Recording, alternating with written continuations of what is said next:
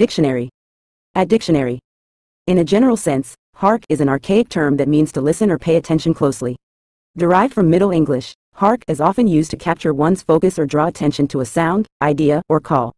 While it has largely fallen out of everyday usage, the term can still be encountered in literary or poetic contexts, where it is employed for its expressive and evocative quality. Hark implies a deliberate act of listening or heeding, suggesting a sense of urgency or importance associated with the information being conveyed.